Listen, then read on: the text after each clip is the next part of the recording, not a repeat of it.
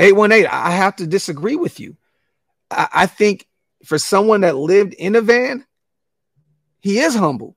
And if you meet Josh Jacobs in real life, he's a very, very humble young man. Look, this is not a diva. 818. Let me ask you something, man. If this was your job, right? And there's uncertainty in your job, right? You don't know if you're going to have a job next month. Are you going to be on pins and needles? Are you going to be walking on eggshells?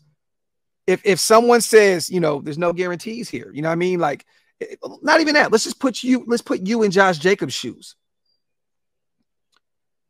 The uncertainty. What if he goes out this year and gets injured and he's done for life? Yeah, you get that franchise tag. We don't know what his personal life is. We don't know what the overhead is. We don't know if the rumors of him having